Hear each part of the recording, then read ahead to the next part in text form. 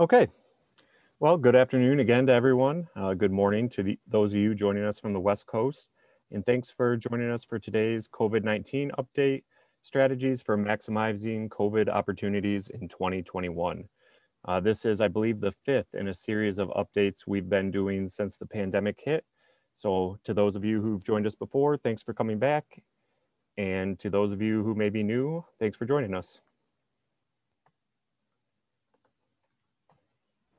Our speakers for today, in addition to myself, I'm Alex Mitchell. I'm the Quality Programs Coordinator at Vachette. I assist with things like MIPS and PAMA reporting. We're also going to be joined by Mick Raich, our CEO, and Ann Lambrix, our Vice President of Client Services. For our agenda today, Mick is going to start out with a brief overview of the current environment. We're going to then turn it over to Ann, who will provide an update on the dreaded 0005 code and the early returns on what we've seen on that, dealing with the turnaround times, the 2 calendar days for high throughput COVID testing.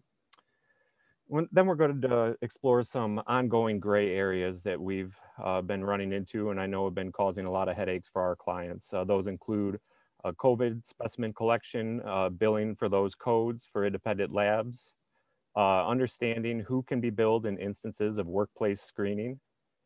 And we're going to talk about some payers who are already starting to explore the waters of applying cost sharing charges for COVID testing, which many still believe are exempted under the FFCRA and the CARES Act requirements, even though some of that expired at the end of last year.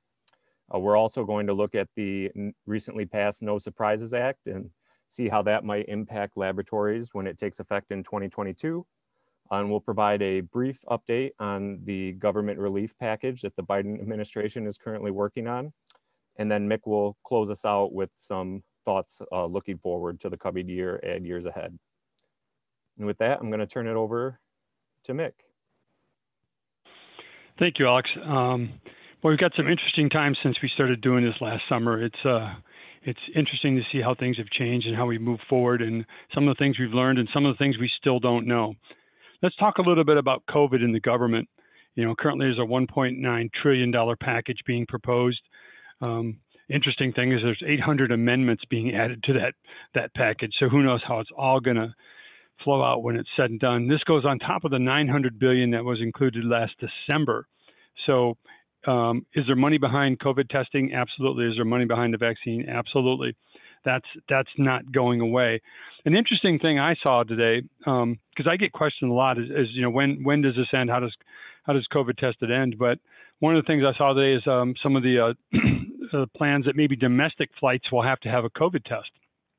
So if you want to fly from Michigan to Arizona, you might have to have a COVID test. And where does this land up in 6 months? Does this end up, do we end up with CLEAR, a pre-checked lab process where you come to the airport and you have to go through your lab test and then you go through your pre-check and then you get on the plane? So that's interesting to see how that'll all play out and how the government will move that forward. Another thing that tied to the government is this concept of Obamacare and some of the subsidies that are being proposed for the new package, and how does that push us towards some changes in the next 12 or 24 months. The current narrative is always interesting to talk about. Google does 40,000 searches a second, and 76% of all searches on the internet are on Google. Last year, the #1 news search was coronavirus, and the #1 search overall was coronavirus. So the narrative's still there. I'm pretty sure it's still pretty strong here in 2021. Twitter, the #1 hashtag was COVID-19. Followed very closely by the #2 hashtag, Tiger King. So it tells you a little bit about where the narrative's at there and where we're going with that. Billing changes. Boy, we're seeing some interesting things in the billing world. When I look at this, I talked to a biller yesterday, who had the comment that they're trying to hire people back, but they can't hire them back because unemployment pays more than they would pay them. So we're still seeing some issues and fallout downstream from the unemployment subsidies that's been added on. In some places, I think billers are going to struggle because of that. Medicaid, you know, between I think December 2019 and June of 2020, Medicaid added more than 4 million people, nearly a 6% increase nationwide. So that tells you that you're billing a different type of people now. We're billing more self-pay. We're billing more Medicaid patients. And to tie that in, you know, as we go forward, the U6 unemployment, for example, last March was 7.4%. That's the true unemployment. That's everyone who's unemployed. And currently now it stands at 12%. So billing changes in that way. You have to approach these patients a different way, and yet with some of the PHE rules and regulations, you can't really approach it. So it makes billing a very, very unique time. We're tied up in a series of these mysteries of, you know, our insurance is going to pay us correctly. What are the options if they don't pay? How do you handle when the public health emergency goes away? And what happens if COVID payment changes come July 2021 with the new Medicare fee schedule? How will that look? Many COVID labs are doing client billing to counties and companies, but when does that go away? When does it reach a point where that no longer becomes an option? And how do we handle screening tests and the billing and the collection of these tests? These are some of the things we'll hopefully provide a little bit of insight. And I'm turn it over now and hand it off to Ann and let her move on forward. Thanks, Mick. So the 0005, you know, we've seen, and Alex and I talk about, you know, all the different things that we're seeing with this new code, which was implemented. You know, we saw it come out last year, but it is effective for dates of service January 1, 2021.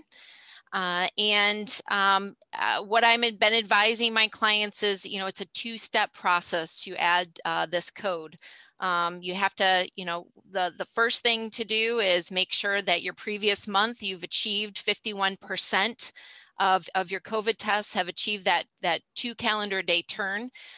It is still based on your collection date. And we do know that there's some conversations surrounding changing that language. However, at this point, it's still the calculation starts when the specimen is collected, and then when it is resulted. So if you're within that 2 calendar days, the first check that you need to ensure is that previous month. So looking back, for example, we're in February, looking at your January COVID tests.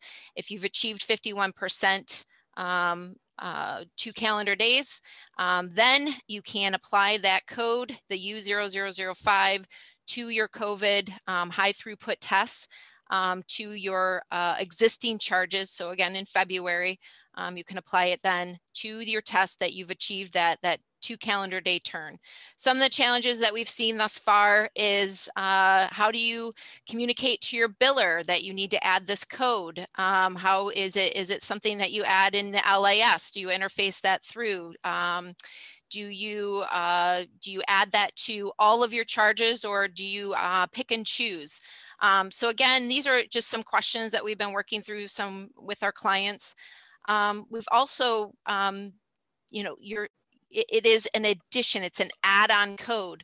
One of the questions that I received just today was, is there a modifier that I need to apply? From my understanding, no modifier. It is a separate code. You're getting paid now $75 for your high throughput test, which again, that reimbursement switched from $100 through dates of service 12/31/2020. Effective dates of service January 1, you're going to see that reimbursement go down to $75 for your high throughput test.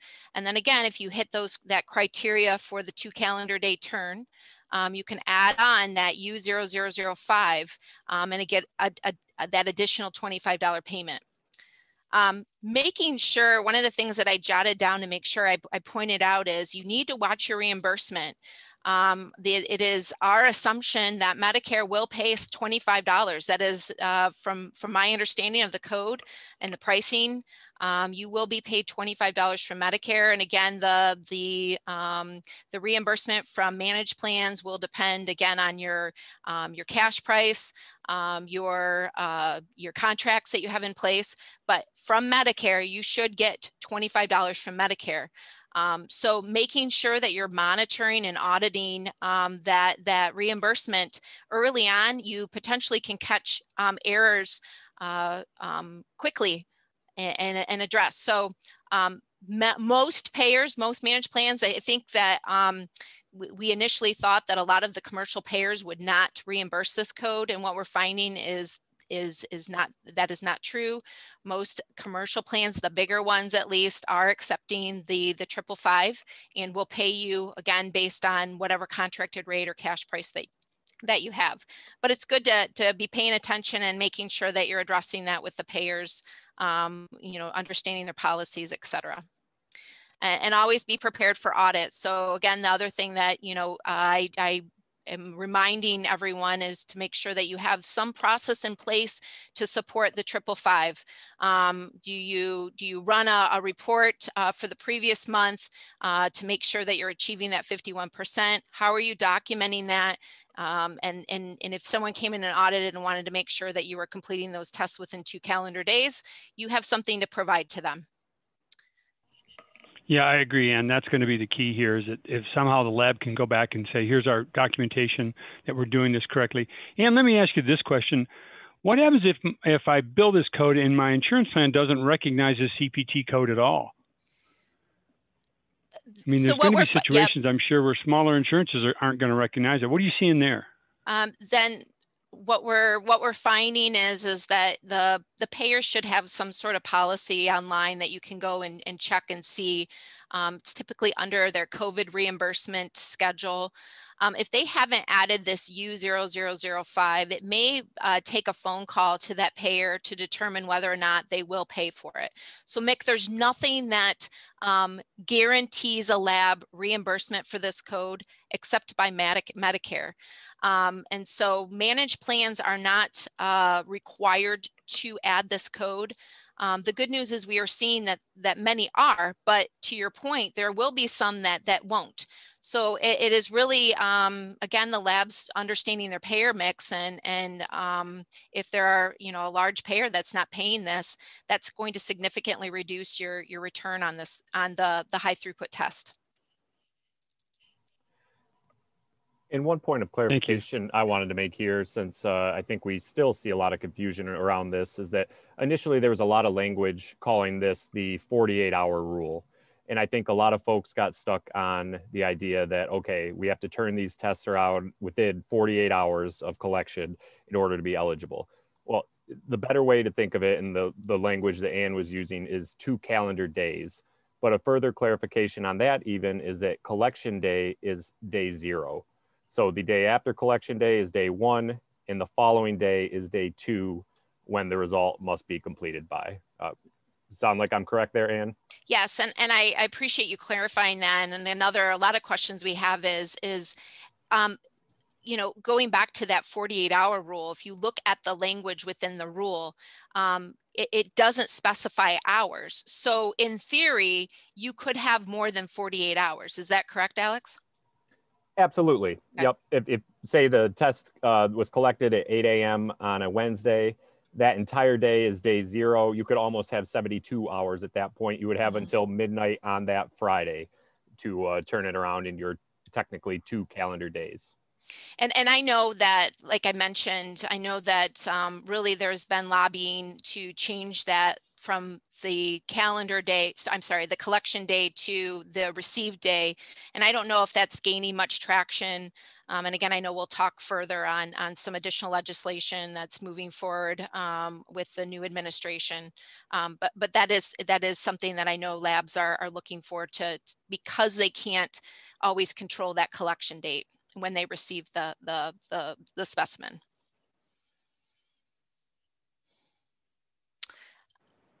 So one of the things that we continue to, I guess, further development of these codes, the collection codes, so G2023 and 2024, which were developed and introduced in 2020 to support, or I would say the intent of the codes was to reimburse labs for the additional cost, for example, for PPE that's needed, or again, just further laboratory personnel to be collecting and being exposed to COVID patients. So again, to encourage and to make sure that these residents weren't having to go out and expose the general population. They're encouraging labs to go into the facility to do the collection. I think that what we're finding is, again, the language. And so the language, when I say the language, the intent, the understanding of the development of these codes, as well as if you look in coding, for example, supercoder, the verbiage surrounding these particular codes doesn't always mirror with the actual FAQ discussing. So the HHS publication of the appropriate use of this code. And so again, this is just something that has been coming up, and we certainly always encourage to understand, again, the intent of these codes, and to make sure that you have a firm grasp if you are using these codes, that it is clinically supported, and you are following that intent. Alex, can you maybe speak a little bit to what we feel maybe will be further developed in this month with the new COVID relief package that's going on? Yeah, and whether or not it happens in the next month or it takes a little longer, we're going to have a slide on it later. But I think what Ann really wants to highlight here is, as the Biden administration works on their next COVID relief bill, what we're hoping to see is more clarity coming around issues like this, use of these specimen collection codes, use of U0005, and just a number of other gray areas that have developed, especially with the expiration of the Family First Coronavirus Response Act on December 31st. There are certain portions of that, like paid family leave, that expired, and folks are now kind of looking for more guidance on. And some of those items we've explicitly seen that the administration has said that they intend to address in this next package. So we're hoping it's very comprehensive in regard to covering some of those gray areas. Right. All right. Anything else? Okay, workplace screening. This has been a topic, a long-time topic of discussion over the course of the COVID testing and reimbursement. Workplace screening, defining workplace screening, if you look at the FAQ that was pushed out June 23rd, it really does speak very detailed on what they would call surveillance screening and back to work testing. So, workplace screening and really, again, another gray area of what defines a workplace screen, and actually what is a screen versus there's an outbreak in a facility, and potentially everyone is at risk. So we need to test all of our residents, all of our employees. And so that is where, again, it's very gray. And we've always leaned on the more, on the side of you really should not be submitting to insurance companies workplace screening. If you're screening all residents or screening all employees, it's very difficult to substantiate medical necessity. And so our concern is again, the risk of audit.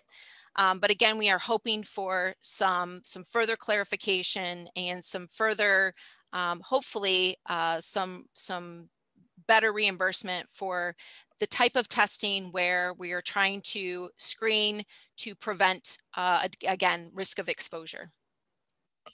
Yeah, I think this is where, the government's goal of getting everyone tested, get everyone tested runs right into the problem with a bureaucracy run by millions of people in the government.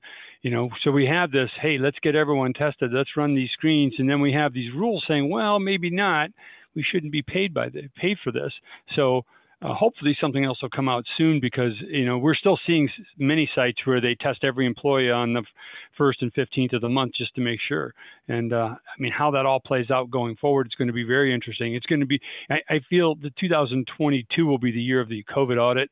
We'll be doing a lot of time working with labs defending their billing practices during the 2 previous years as people try to figure out this, and hopefully with some clarity out of the next bill, we'll know a little bit better going forward. Right. And I do always support, the best practices or doing your due diligence to document your process. Because there's so much gray area, if there was an audit, if you're able to show that in good faith you've attempted to interpret the rule to the best of your ability, that goes a long way. So that's what I encourage at this point is whether you disagree with again my more conservative approach to not bill for workplace screening, and you take it as again, it's more of an exposure. Everybody's been exposed to COVID within the facility. We're gonna bill insurance. Make sure that you have had again a second opinion. You document that, and you're doing your due diligence to make sure that there's some documentation that supports again an outbreak within a facility and the reason why all residents or all employees need to be tested at the frequency level that again, like Mick said, weekly or every other week. Doing and documenting and showing that you're intending to comply and again, not overutilize and overbill. In these types of situations, I think will be very good for labs going forward.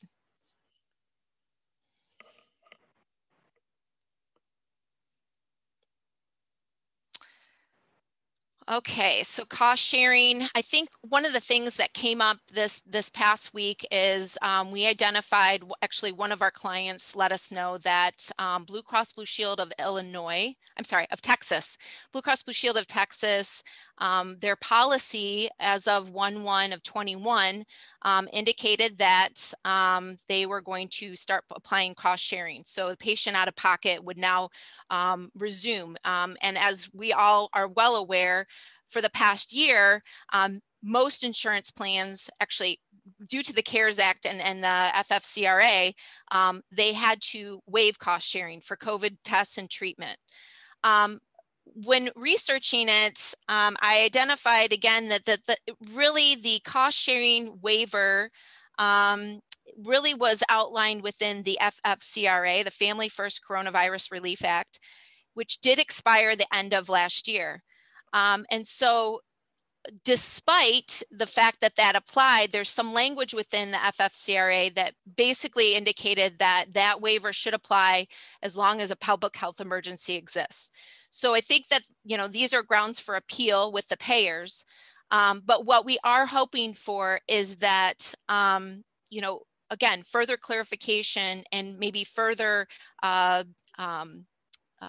they extend out these types of waivers or these rules through hopefully the end of this year, because we are still seeing a lot of COVID testing, and it really should be applicable. So again, please keep in mind, you really should be looking at your reimbursement. And if the payer is starting to apply, out of pocket. Again, in the past, we saw that, the payer wanted the CS modifier to waive the cost sharing. And then a lot of payers kind of, moved away from that. And it was just implied that because it was a COVID test, it would be paid at 100%. Again, as of 1/1, your payers may decide that they want to start applying cost sharing. So there will be a deductible or co-insurance depending on their policy. Then the question asks, if the patient has a deductible that's applied for COVID, can you bill that to the patient if you accepted money for provider relief? So these are all good questions that unfortunately I don't have a concrete answer, but this is why we're looking for an extension to this cost sharing relief or waiver from these insurance companies. United Healthcare, we do see that United Healthcare is extending their cost sharing through the end of the PHE. And again, we expect that will probably be extended through the end of the year. And I would assume that many other big payers will also, again, use the PHE and use that as their benchmark for waiving cost sharing. Lisa McCrory just indicated that Cigna extended theirs as well this week. So that's good. Thanks, Lisa. But what we do want to point out is just make sure that you're looking at your COVID tests after the beginning of the year and really working out what your policy will be if the payer does apply a patient out of pocket. Yeah, and here's one thing I think we're going to find early next year when we start auditing some of our labs. We're going to find, once this goes away, we're going to find billers that forget to turn it back on. And we're going to find situations where these are written off. And I guarantee you come March of next year, we'll audit some lab and we'll find millions of dollars that were never balance billed forward because someone forgot to turn this back on. You know, again, the rules keep changing, and it's up to the billers and billing staff and billing companies out there to try to keep their head in the game and keep things tracked going forward. Okay, now we'll briefly touch on the No Surprises Act that feels like it was passed a lifetime ago with the last COVID relief package in December, the way the weeks drag on these days. But there'd been a cry for a federal balance billing fix for a long time from a lot of different sectors and a lot of different interested parties. So we finally got that hammered out in December. Now the way it will interact with the patchwork of state laws that are currently in existence for states that already have a balance billing law in the book is that in most instances, those state laws are going to supersede the No Surprises Act here. But what the act generally does is that it will prevent patients from being balance billed in emergency scenarios or non-emergent situations when the patient didn't have reasonable access to an in-network provider. In those situations, the patients will only be responsible for their in-network cost-sharing responsibility. Now, the provider may ask the patient, an out-of-network provider may ask the patient to consent ahead of time to receiving care if they could provide a cost estimate in at least 72 hours in advance of care and the patient provides written consent. In those instances, when the provider and the patient's insurer can't agree on a price, an independent IDR process is available when a payment rate can't be reached within 30 days. During that process, a third party will consider the rate proposed by each side. It'll take into consideration different factors such as the median in-network rate for the services provided and a number of other variables. As I said, the state laws that are currently in place will generally supersede prior to the IDR process if there is a dispute, and this takes effect on January 1st of 2022. So Mick and Ann, I wanted to ask, how might we see this impact labs? Yeah, I wanted to jump in here. Here's an interesting thing. Let's say you're out of network and you're struggling to get paid and your state passes a surprise billing law or you fall under the national surprise billing law. Now you can go through the independent dispute resolution process and find a way to get paid. And in some cases, this might turn out to be a beneficial situation. You know, where a payer was paying you maybe 40% of Medicare, you might be able to, I know some states have it up to 150% of Medicare on some of their payments. So there could be a silver lining in here. This is very, very early to tell, and we're obviously fighting through all the COVID stuff first, but there's going to come a time later this year, maybe early next year, when we actually test this. We run through this process with some of our groups, and it'll be interesting to see how it plays out. Ann, what do you think? I think that again, the challenge with labs is if, agreed, Mick, that they may be able to get a higher rate than what potentially a contract would be. However, we have many payers that, again, will not pay anything out of network, and they have narrow networks. So I'm interested to see how this will affect labs because a lot of labs are out of network, but it's because the payer won't allow them to be in network. So if they're, again, it will be interesting to see how this all plays out and if there will be additional language that addresses, non-hospital based ancillary providers.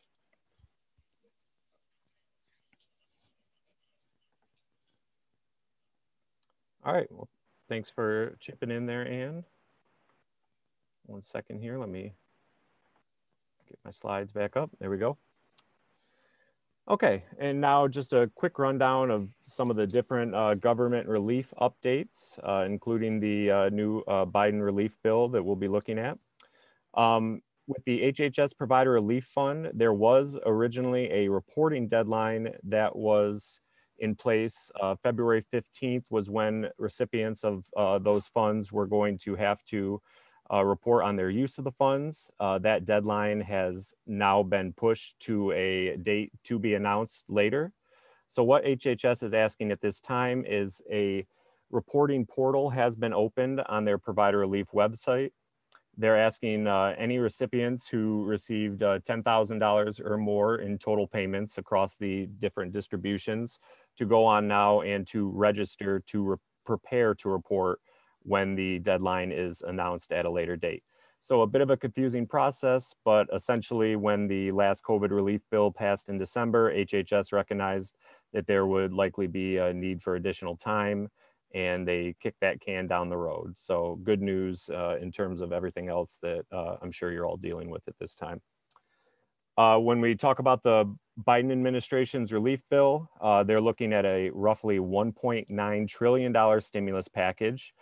And they took steps earlier this week. There was a Republican proposal from a small group that was at roughly $600 billion. That was an attempt by about 10 Republican senators to see if they could strike a bipartisan deal to get 60 votes through. It looks like the Biden administration has signaled, though, that that is too far off from their number. And with the party's ability to pass on 50 votes via budget reconciliation process, they look like they're going to move forward and do that. So the budget reconciliation process essentially lets a vote be passed on anything to do with taxation or the budget, that instead of needing the 60 votes, it would be required to break a filibuster. A party can pass those moves with just 50 votes. So with the Democrats having 50 senators and the tie-breaking vote with the vice president, they could potentially pass their $1.9 trillion package along a strict party line vote, as long as everyone is willing to go along with it. There are a few moderates, though, that may have to be convinced of some different things, so that remains to be seen. But looking at the package as it's currently been presented, we'd see roughly $20 billion for a national vaccine program that would establish community vaccination centers in urban areas, in addition to rural mobile units. There'd be an additional $50 billion for testing. There money to hire an additional 100,000 healthcare workers, $15 billion to replenish the Paycheck Protection Program, and restoration of the emergency paid leave that expired with the FFCRA. So while most of the discussion you're gonna see about this package is gonna focus on things like the $15 minimum wage and $1,400 checks for individuals. There's a lot of other items, including aid to state and local governments, that this package will also tackle. In case you missed it, the public health emergency was recently extended again until mid-April. We have seen some senior administration officials reach out to the governors and say that PHE is most likely going to be extended throughout the remainder of 2021, possibly even into 2022 at this point. And so as long as that remains in effect, all applicable waivers do as well. So those pertain to Stark Law, telehealth, and numerous other areas. So it's just best to begin thinking about how your practices might have to change a little bit when those waivers are revoked. Different things like Medicare covering a single test without a physician's order, those things would be revoked when the PHE expires. However, it doesn't look like that's going to be anytime in the near future. And one final note, the 2020 MIPS deadline for anyone who did not receive an exemption is March 31st. So be sure to get your reporting and improvement activity attestation submitted. Mick or Ann, anything you wanted to add on this slide? Nope, looks good. All righty. Well then, Mick, I will turn it over to you to close us out. Okay. Boy, there's a lot of here. So let's just look at the crystal ball for a second and say, how does this all end? You know, at what time will the money run out for COVID testing, and when will it become something that becomes an everyday thing? I mean, there's 61 million home test kits being developed right now, and how does that play into the treatment of this pandemic going forward? And at what point do we say, as the new strains are developed, do we just keep testing, and how does that all play out? So I look at when the money runs out, and we look at, this is, unfortunately, if you look at COVID testing, it falls right into the bad part of our fee-for-service schedule, right? We're pay per click, and we can run millions of tests and get paid, and we're not looking at utilization here. We haven't figured out how to tighten this bolt down. So will the government keep funding this, or will they come out in June or July with their new Medicare fee schedule and say, hey, we don't think this is a top priority, and we're going to lower this down 50%? And how does that play in the market, and what are the results going forward from that? Who benefits? Who will benefit the most here? I think the labs we've seen that are benefiting the most, and the groups we've seen, are the ones that are proactive and that are aggressive. They pay attention to the marketplace, and they get aggressive when things happen. I love the Steve Jobs, I think, quote, or was it? Yeah, maybe Steve Jobs that said, we overreact whatever it's going to happen in 2 years, and we underreact what's going to happen in 10 years. Look 10 years down the road. What does COVID testing look like in 2031? Is it something that we do before we enter any mall or a movie theater or airport? What will it look like then, and how will that be part of our collective going forward? And finally, the question I always ask myself is, like, what have we learned from this when it's all said and done? And one of the rules is to follow the money. Well, if you look at HCA, a big hospital corporation, they came out and said that their profits were up 7.1% for last year, even though their admissions were down 4.7%. Their revenue per admission was up 10.5%. So do you think COVID pays? Yeah, it does. And what are the implications of that? And how can this perhaps overuse of our fee-for-service system lead into the narrative to a national health plan that's coming in the future? Could this be the narrative that drives that? Could this be the narrative that pushes that forward? So, and that's kind of, when you look at the really big picture, that's something I say is, as the collective says, look, our national lab testing processes weren't correct. We weren't ready for this. We couldn't handle it. Maybe a national health plan could handle it. Maybe that's a narrative that we use going forward. Any other comments from you, Ann or Alex? No, I 100% agree, Mick. I think this is moving us into potentially the next phase, or the next that national health strategy, and it does make sense that might be again the shift that things are going towards. All right. Well, thank you again, everyone, for joining us this afternoon. We tried to answer whatever questions came up during the webinar, but if you have an outstanding issue that you wanted to shoot over to us, you can email Mick. His address is right there. Myself, where the registration came from. We will get those forwarded out, most likely over to Ann, and try to get a response back to you. But other than that, enjoy the rest of your day, and thanks again for hopping on. Thank you, Alex.